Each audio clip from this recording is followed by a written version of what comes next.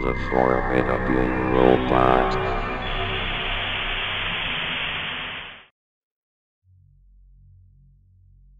Alex Harris had been an avid gamer since he was a child. He would spend countless hours playing and analyzing many different games during his childhood, and over time, he developed a particular interest in testing games and providing feedback to developers. As he got older, he realized that his passion for gaming could be turned into a career, and so, when he graduated college, he applied for every game-related job he could find. After a few interviews and rejections, Alex finally landed a job as a game tester in the fall of 2010 for a new gaming workplace that had just opened near his home in Ontario, Canada. He was over the moon about it, and when he arrived at the building on his first day, he was given a warm welcome by the people in charge. They gave him a tour of the workplace, told him the rules, and introduced him to the other workers. After Alex had spent some time socializing with his new colleagues, they gave him his first assignment. Alex's first task was to test a game called China Palace, which was still in its early development stages by a small and lesser-known company called Golden Line Games. The game was described as a first-person styled game about a player needing to find some important items and solve puzzles to escape a large Chinese restaurant that they've been accidentally locked in at night before a timer runs out. Alex was curious about the details of the game and eagerly went to work in one of the quieter rooms to test the game straight away. As soon as Alex booted up the game, he was immediately drawn in by its retro 2000s style. However, he saw that due to hardware issues, some of the 3D objects and textures weren't rendered properly, making the game look slightly outdated and clunky. There were also some elements in the game that felt a little bit odd to Alex. There was no main menu at all when he opened the game, and there were a few elements in the restaurant setting in the game that also looked slightly more ominous than Alex had expected, such as the dim lighting of the restaurant, and a slow bell chime playing slowly in the background, with a 20-minute timer on the top left corner of the screen. There were also some Chinese-themed decorations scattered around the restaurant that looked really ancient. Despite this, Alex pressed on, happy to test the game to its fullest potential. He didn't really care about most of the glitchy and unfinished stuff in the game, knowing that the developers of it would do something to fix it. It was still in development after all. As he went further into the game, Alex noticed some more things in the game that caught his attention. They didn't seem odd to Alex at first, but this would soon change as he continued playing. There were some cute, cartoony-looking sheep characters that started following him around slowly, with neutral but slightly stern expressions on their faces. Alex didn't think much of them at first, assuming they were just a quirky addition to the game's atmosphere. However, as they became slightly more persistent, he slowly began to feel a slightly odd sense of uneasiness about them, as if there was something sinister about them. They were 2D assets in the game, with those stern expressions frozen on their faces, while they followed the player around slowly. It wasn't until later that Alex discovered the truth. The cartoony-looking sheep characters' designs weren't actually original designs made for the game, but had been taken from a kids' show that had been popular in China for many years. This revelation made Alex feel a little more curious about the game's development process. It was clear that the developers had cut corners and taken shortcuts in the game's design. Despite this, Alex continued playing, his mixture of feelings growing more complex with each passing moment of the game's atmosphere. He also found it a bit funny that the designs for the sheep were taken from something that was related to China, considering that the game's setting was literally a Chinese restaurant. Alex was definitely no stranger to horror material in most games. He had some experience playing and looking into some horror games during his childhood, before he graduated from college, and got his job as a test player. Some he was comfortable playing, such as some zombie survival type games, and some he usually stayed away from, with material that might be too over the top for his age at the time. Even so, he felt that a game like China Palace was a bit of a tough nut to crack, despite not having anything like blood or gore anywhere in the game so far. The glitchy style of the game's 3D assets, the low quality of some of the textures and sound effects, and its retro 2000s style was enough to make him feel uneasy, but somewhat intrigued at the same time. Alex also discovered further in the game that one of its gimmicks was that if the timer reached 0, the game would go into a supposed bizarre mode. Despite his slightly uneasy feelings about what he had seen in the game so far, Alex's curiosity got the better of him. He wanted to experience everything the game had to offer. So he tried his best to find and solve all of the items and puzzles in time by looking in cupboards, kitchens, secret paths, and basements in the restaurant, while the eerie bell chime continued to play slowly in the background as the timer ticked down.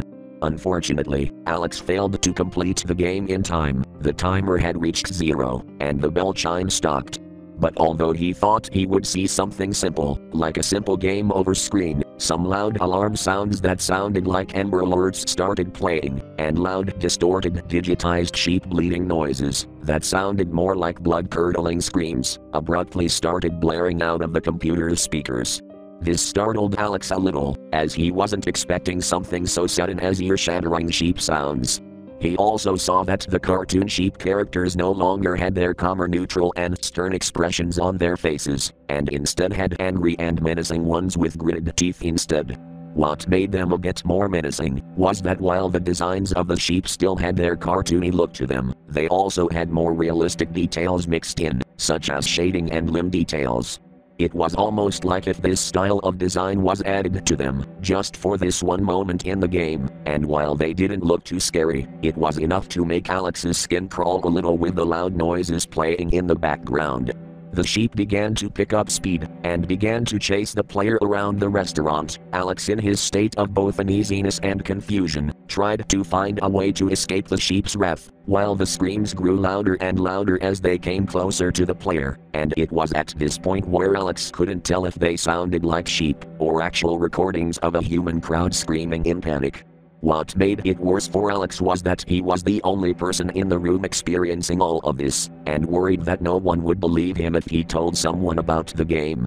But at the same time, he was kind of thankful that no one was in or near the room at the time to yell at him or anything. Eventually, the sheep characters managed to catch up to Alex, and the game then froze for around 3 seconds, and the computer screen cut to black with nothing but an eerie silence. Alex just sat there in his chair, frozen after what he had seen. At this point, he had a mixture of emotions such as confusion, surprise, uneasiness, and curiosity. It didn't take long for a game over screen to pop up on the screen. Alex saw a black and white picture of what seemed to be a real building that had suffered a major fire, with the angry face of the cartoony sheep characters faded and burned into the picture, along with the words "Game Over" written at the bottom of the picture. It was a little unsettling for Alex, but not too disturbing or frightening. The game then shut down automatically, and the computer screen showed the desktop again. Alex was still sitting in his chair. He wasn't too scared by the things that he had seen in the game, and there wasn't any blood or graphic imagery that was too much for him. But he had a feeling that something just wasn't right with it, and he soon began asking himself questions. What happens at the end if you manage to escape the restaurant? What was the intended audience and age group for the game? Did the developers of it really want to make it this sinister? Were any of the elements in this game based on or inspired by real-life events? Were any of the things shown in the game supposed to represent something that he didn't know about? At that moment, another colleague named James somehow managed to hear the faint loud noises that were coming from the room where Alex was in, and came into the room where he saw him sitting in his chair. Luckily, he wasn't mad at him, and just wanted to know if everything was alright. He saw Alex's slightly surprised and uneasy face, and asked him if he was feeling okay, but Alex just got up and began to walk to the office where his managers were, with James escorting him. Alex and James walked into one of the manager's offices, with the manager in the office, noticing Alex's slightly concerned face, and told him to come have a sit down and talk. Alex began telling him what he had experienced in the game he had played earlier, hoping for an explanation or some kind of reassurance, although he was worried that he might not believe most of the story. The manager simply brushed it off, and told him it was probably best for him to take a short break with a cup of coffee. Alex sat in the office for a little while with his coffee.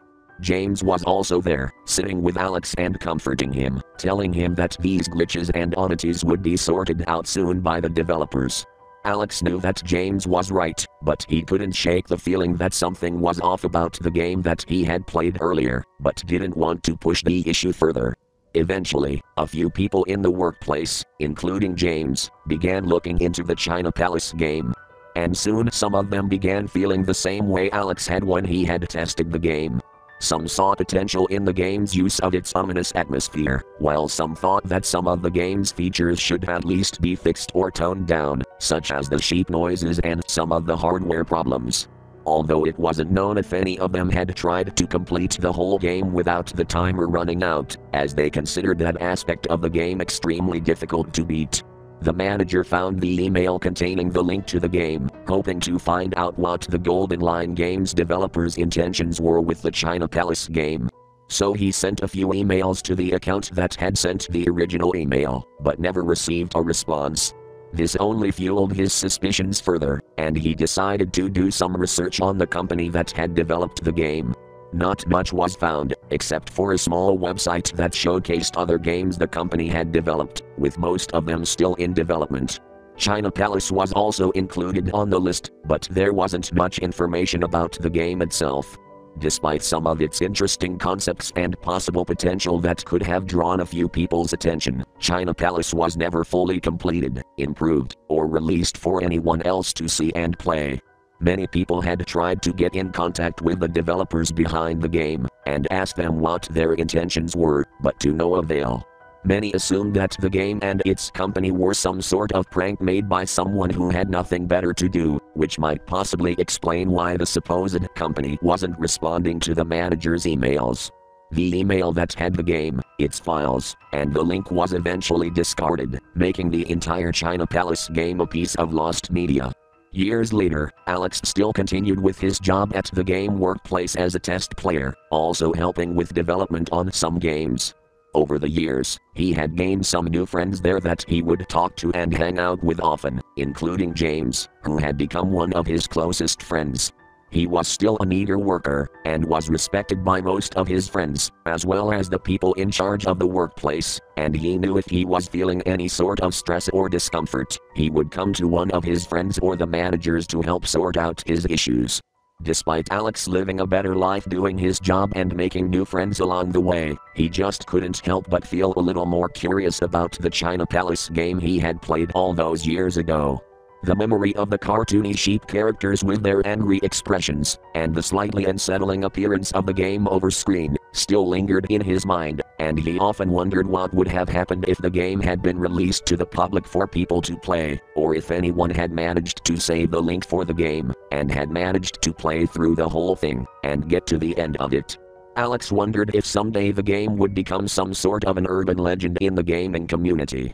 But considering the game's obscurity, as well as its short-lived existence, he personally doubted it would be. Over the years after playing the game, Alex would sometimes dream of vague images at night about it. Those of a dimly lit Chinese restaurant, and of some cartoon sheep characters with stern-looking faces. He couldn't see anything clearly, like as if everything was blurry. But all he could hear sometimes were the muffled loud noises of alarms going off and sheep bleating in the distance, feeling like there was a presence close to him. He would sometimes wake up at night, and keep telling himself that it was all just a dream. But as he lay there in bed, staring up at the ceiling, he still couldn't shake the feeling that something was off about the game, something that went beyond just glitchy textures and creepy sheep characters, and he knew that memories like these would stay with him for quite a while.